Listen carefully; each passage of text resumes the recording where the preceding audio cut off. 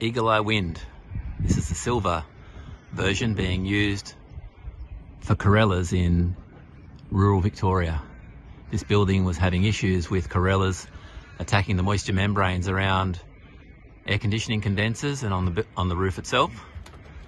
Corellas are notorious for their chewing nuisance or vandalism, but essentially all they're doing is emulating their natural chewing behaviour, as they are normally spending hours foraging for food in the natural environment, but in the built environment, so our environment, they are fed very quickly, with grain in rural environments. And the example here, of course, is these cockatoos need to continually exercise the muscle mass that holds the beak to their skull, but also they need to maintain their beak, otherwise they can no longer eat as they age.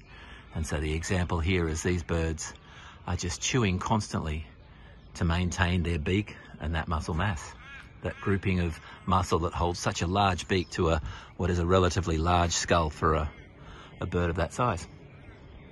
And I'm quite confident this will be a great result.